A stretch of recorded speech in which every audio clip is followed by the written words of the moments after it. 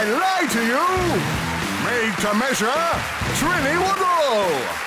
Comedy treasure, Reece Shearsmith. And their team captain, David Mitchell. And facing them tonight, fresh from the West End, Michael Bull. TV's his best friend, Charlie Brooker. And their team captain, Mack. And your host, Rob Brydon.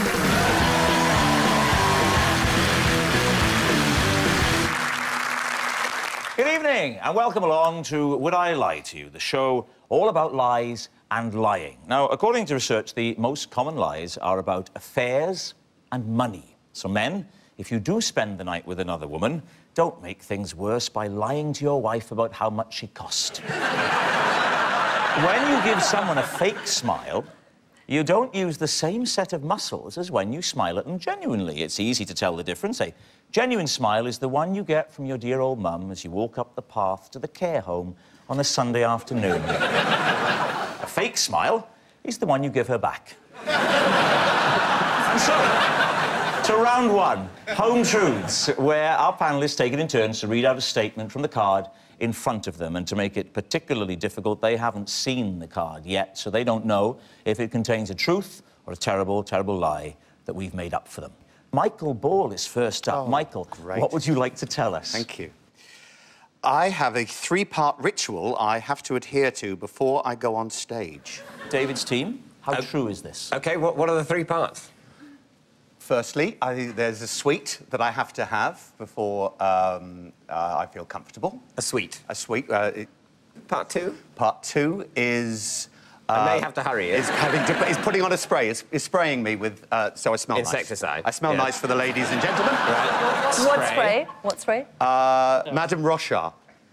Because I'm in Hairspray, and she's a woman, and OK. So I put. So it's a recent thing, since you were in Hairspray? Or... It depends. It's theme. A different smell for every thing I do. What did you do when you were in Cats? I didn't do Cats. What's the third part? And the third part? Tapping. Tapping. Tapping? Tapping. What do you tap? Tapping. Parts of my body. I don't think we need to go any further. Can you demonstrate? Yes. You go there, and then you go there, and your hands. Right. Tapping your hands, yeah. Well, there we are. There are lots of people around the country, just like Michael, who need your help. Please send whatever you can. David's team, what do you think? This thing about tapping, I know about tapping, and you started doing it correctly and then you stopped because I thought, are you giving too much away if you continue tapping correctly? But you didn't even do this. This is where doctors do it. It's probably not. If you have a lung disease. To be fair, Reece, he's never claimed to be a doctor, I think. Well, there was the once, but... That was just to get you to the next stage, wasn't it?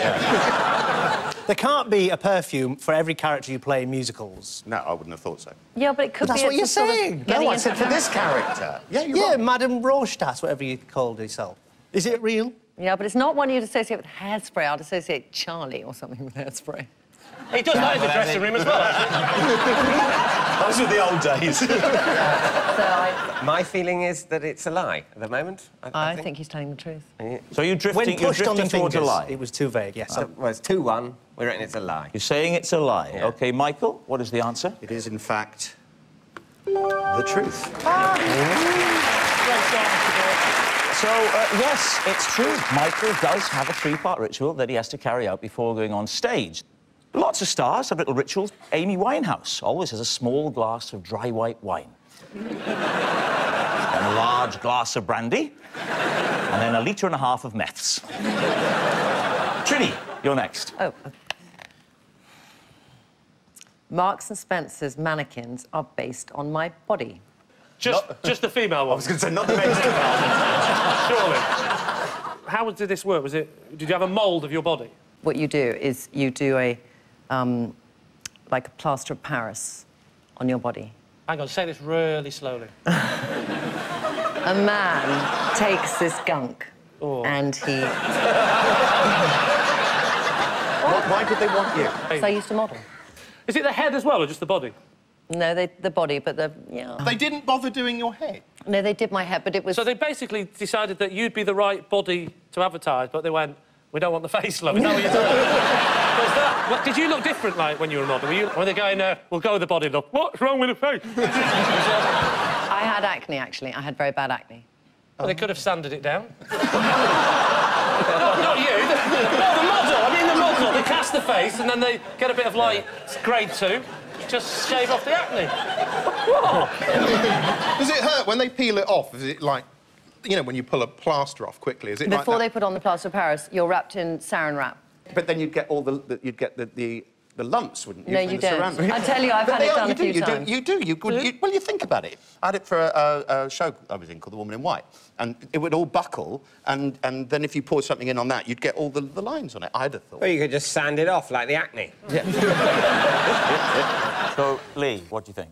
All right. Why I don't think it's true is that surely mannequins come in different sizes, because otherwise... No. No? No, clothes come in different sizes. And they put the right size on the mannequin to make them look as attractive as they possibly can. I love boys discussing fashion. Wait, you got... Oh, hang on, Charlie's off. You got cast before, didn't you? You were cast for a big set of fake breasts for a show, weren't you? No. That wasn't me. He was talking to David. Yes, I'm sure you got fitted for a prosthetic set of breasts for a In show. your fantasy, darling. God, did I dream that? Because if that would be your body. We think that that's a lie. OK, is it fact or fiction? You've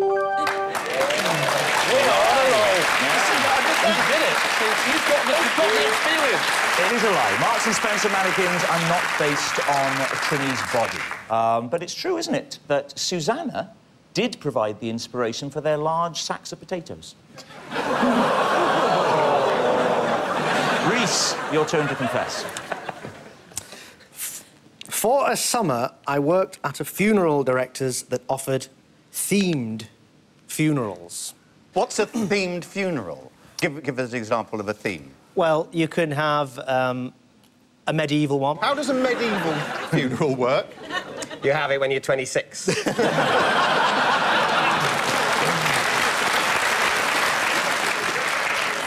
Well, there was a king and queen. Right. Obviously. Who are the king and queen? The sort of the departed parents? The nearest people to the person who's died. They dress up? Yes, they dress up. Oh, I see. So it's not just the dead person. Everyone's got to be into medieval. The people who are alive are dressed up and the dead person's dead. He doesn't know. Because you're too upset. We've had medieval. Medieval. Could you give me 3 others? There was a Valentine's Day massacre one. Oh, come on! What did that tell us, that? Actually called Valentine's Day Massacre. It's called the Blue Parrot. What? Well, the Blue Parrot is the name of the supposed club that all the people... They're all believing it now, look at that. The St. Valentine's Day Massacre was an atrocity. Why a funeral is depressing enough? Why would you want to make it more depressing? It's not me, personally. It was on the list. What was beyond the pale? Like, if I came and said I want a cannibal-themed funeral... There was one who came and wanted all the people to be serial killers. But dressed as different. I just realised you said I genuinely thought you said cannon and ball thing. What are you talking about? He's dead! He is dead! Did you ever get a point where there was, like, another regular funeral going on at the same time and maybe they were slightly upset to look over and see people in zany It's a Knockout costumes burning a corpse into the ground? It was only ever crematorium. It wasn't ever burials.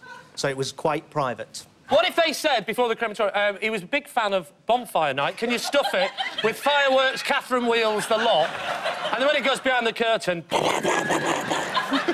the coffin to a wall and watch it spin round as the flames spin round. So, Lee, what are you saying? Do you What's know the what? decision? I'm getting genuinely annoyed by this, because I know we've got to say it's a lie. Because if we say true and it's a lie, everyone at home is going to be going, what? How could that possibly be true? And then there's a massive voice in my head going, this is true. I know exactly what you're saying. Really? Yeah, there is. The St. Valentine's Day Massacre! I know it sounds ludicrous. Lee Mack, make a decision. What is We it? go for common sense. Yeah, it's a lie. Let's not look stupid. All right, go on. We'll say it's a lie. Saying it's a lie. OK, Reece, fact or fiction? It is... lie.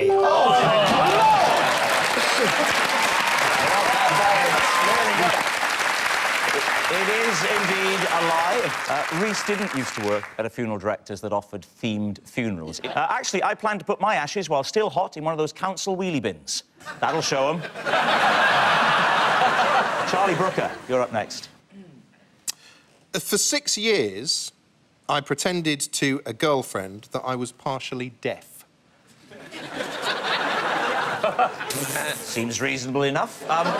David's team, what do you think? After how many years of going out with her did this start? Shamefully quickly.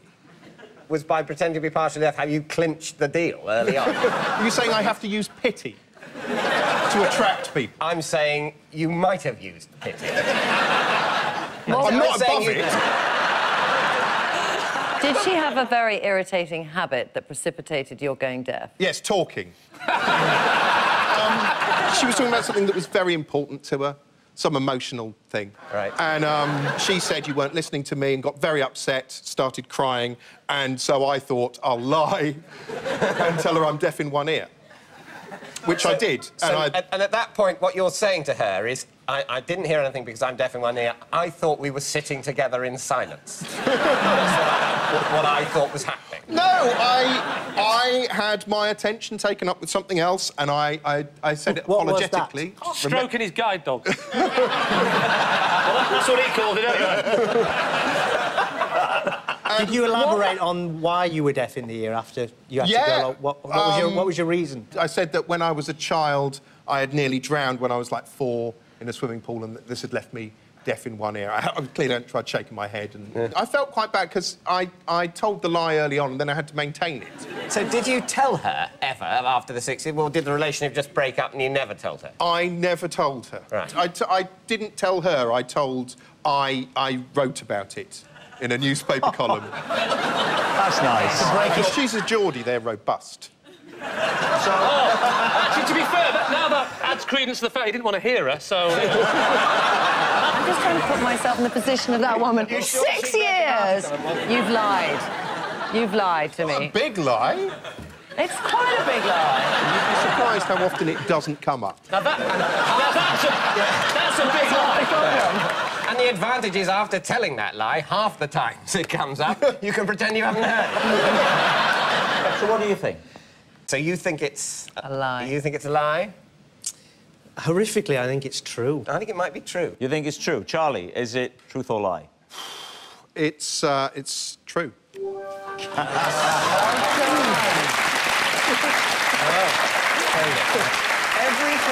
Everything that you just told us is true. Yes, I'm afraid. I'm afraid it is. And it was terrible. It was such a burden. Oh, poor you! Yeah. The first time I introduced her to my parents, we're going down to meet them on the train. I suddenly thought, oh, God, she's going to mention the... And so I had to turn round to her and say, don't bring it up, my mother blames herself. And... I didn't want to lose her. I was desperate. Having told this terrible lie, I was locked into it. I daren't tell her I was going to... Can't you see that? Don't you find that moving? You, cold-hearted monster! I'm not having this! You can't call us cold-hearted. You've lived People a make 6 year mistakes, David! Yes, and for which they must be punished! So, yes, it's amazingly true. Charlie did pretend to a girlfriend for 6 cruel years that he was partially deaf. Ironically, like all his other girlfriends, she was partially sighted.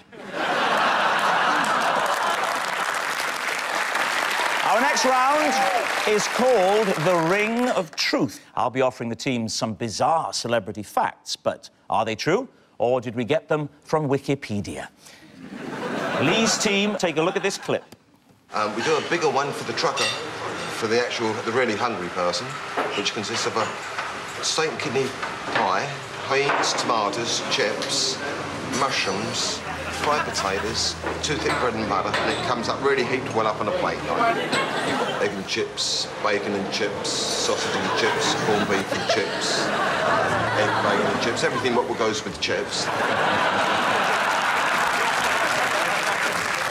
I should say what they didn't show you there was the toilet, where Gillian McKeith was spending one of the happiest days of her life. So here's the related fact, right, for Lee's team.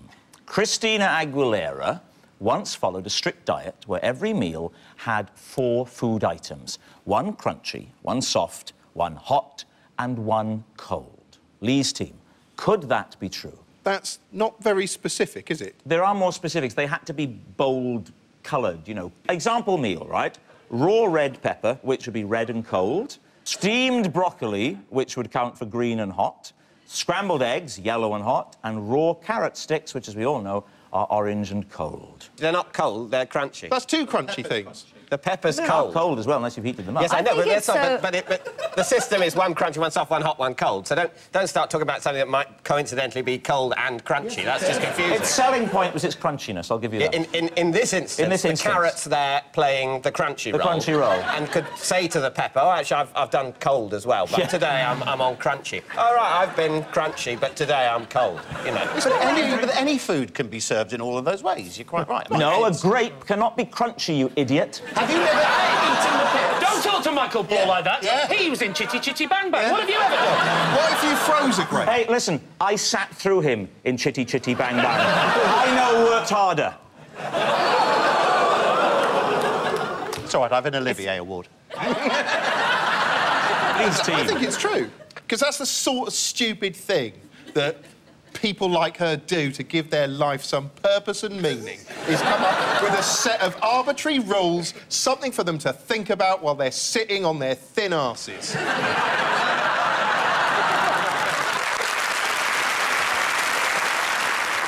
OK, I think it's true. Oh, go on, I'll go with my team on this one and say that that's the truth. You're saying it's true?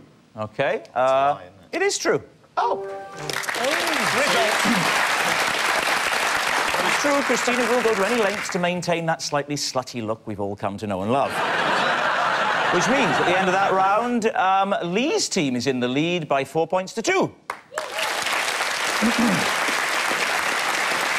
Our next round is called This Is My. We're about to bring on a mystery guest that each of Lee's team will claim to have a special relationship with, but only one of them will be telling the truth, and it's up to David's team to decide who. So, please, welcome this week's special guest, Donna.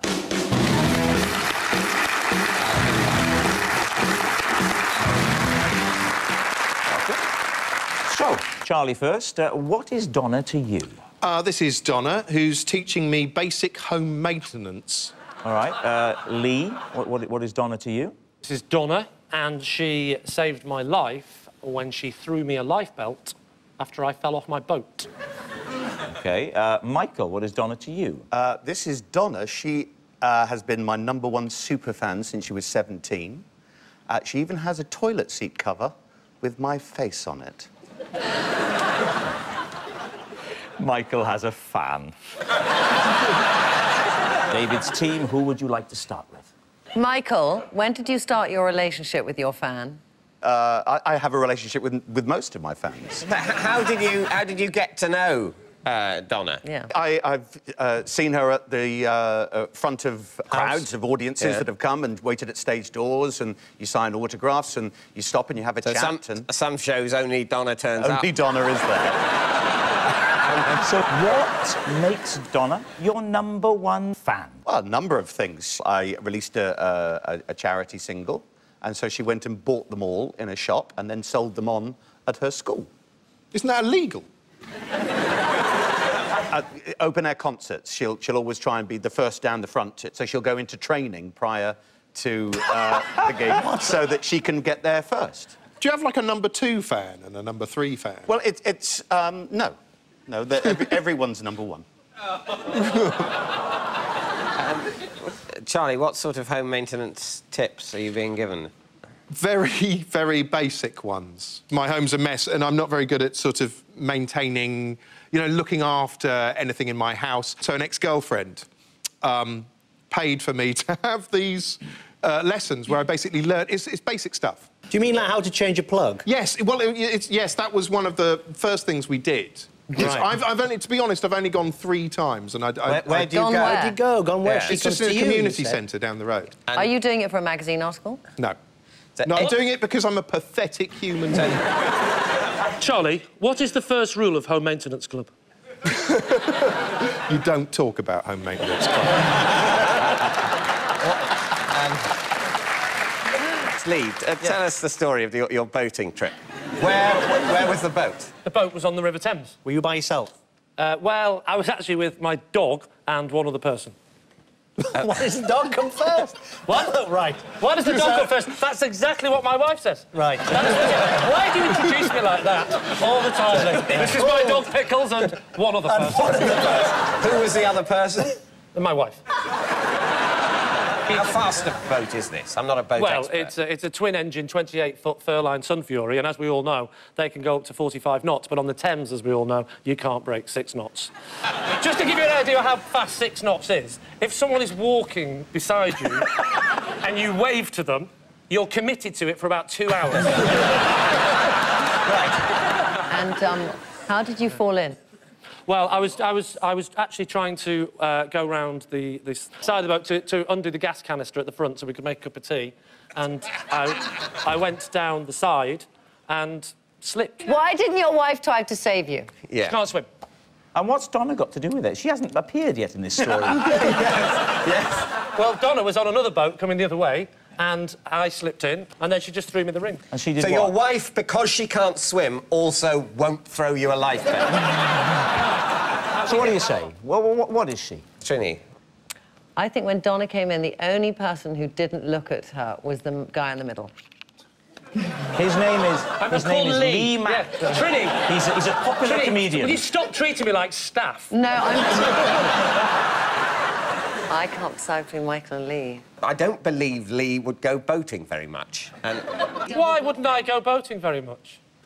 Just doesn't Well, suit you. Why? All right, then she saved me when I was trying to chase after a whippet. Reece, do you have any suspicions which way this should go? I think that Lee is telling the truth. you think Lee? Yeah. OK, let's your go answer? with Lee. OK, Donna, would you reveal your true identity? I'm Michael's #1 fan.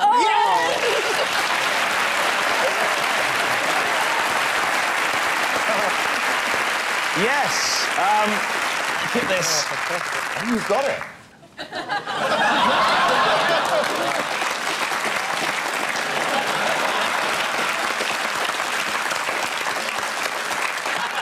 We say congratulations to Donna, and thank you very much indeed for coming, Donna. Thank you.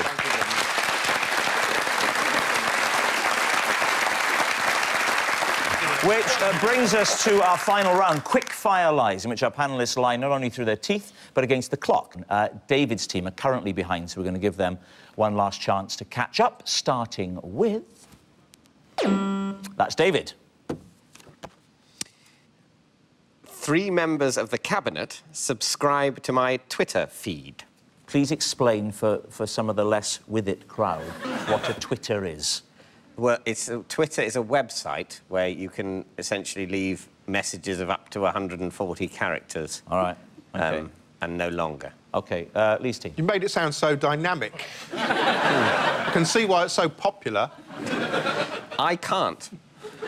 Why did you sign up? Because someone on it was impersonating me.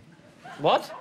Someone on Twitter was pretending to be me and putting messages on it like, going to peep show production meeting, everyone there is an arsehole, which I did not wish to be published under my name. And who are the Cabinet Ministers? They are Andy Burnham, the Culture Secretary, Alistair Darling, who is the Chancellor of the Exchequer. Can you say Exchequer like that again? Chancellor of the Exchequer. And Alan Johnson. If this is true, is it any wonder the financial crisis we're in? How many followers do you have? About 27,000. What sort of information would you be giving that's so interesting that they're going to sign up to follow you, of all the people in the country? I think you can follow more... That sounded really confrontational. You really are full of nasty... He's a very popular young man in the current entertainment scene, and a lot of people enjoy his work and they want to get close to him and they follow him. He's been on Question Time. He's been on Question Time, I'm a major political force, Charlie. Lee, let's have a guess. It's a lie. That's a lie. It could be true, actually. I think it could be true. It's a lie! If anybody is talking through the internet to cabinet members, it's Dave Mitchell. He's not talking. He never... I'm on there. He never... He doesn't really say much. Frankly, you're boring on there. I think it might be true. Are you saying true? You can say that if you want to lose the game. OK, it's a lie. OK. No, I think it's a lie. Charlie? It must be a lie. I don't know absolutely anything. convinced it's a lie. I think it's true, and I'm going to go with you two, but particularly you, if it goes wrong. OK, you're saying it's a lie. David, is it true? It is a lie. It is a lie. Very big lie. There are not 3 members of the Cabinet who subscribe to David's Twitter feed. I, myself, don't get all the fuss about Twitter. I think people have forgotten the simple pleasure of just sitting down and talking to friends on Skype. And next, it's Lee. I kept my car running for 2 months by cracking an egg into it every day. David's team, is that possible? When you say cracking eggs into it, where do you mean in the petrol tank or in the... In the petrol tank. Oh, you fool. Do you know nothing of cars and eggs? Not egg-running cars. Well, if you, in a car, you have a radiator. If the radiator cracks, all the water comes out. Yeah. But, interestingly, if you put an egg in the radiator, it congeals. And it seals the hole in the radiator because the egg cooks and... So why didn't you go and get it fixed? Well, that's a good question. See, Trinny, I couldn't afford it. So I thought, it's about 150 quid to get the radiator replaced now. It was my first car. So the eggs must have cost you 100 quid. No, they weren't free range, darling. No, I'm talking really cruel eggs. Did you do an egg a day? Cruel and cheap, they used to be called. Did you do an egg a day? I can pump out 50 a day was the advert. Who needs to move his head? That's where the advert... Who needs to move his head? 50 a day, that's me. So what do you think? Is it true or is it a lie? Can't be true. What do you think? I think it's a lie. OK, lie. You're saying it's a lie. Lee, tell us the truth. It is, in fact. True. Oh, yes. Very good. It's very, very true indeed. Lee Mack's motto is if there's a job worth doing, it's worth doing haphazardly with some farm produce. And that noise signals time's up, and it's the end of the show, and I can reveal that. Tonight's winners are Lee's team by a massive 9 points to 2. Brilliant.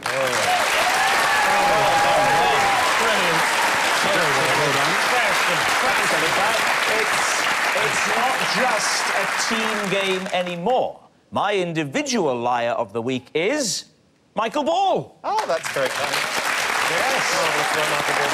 Michael Ball, whose biggest lie prior to tonight was love changes everything. I can tell you from experience, Michael, that what actually changes everything is having your girlfriend come home to find you prancing around the bedroom in her underwear. Good night.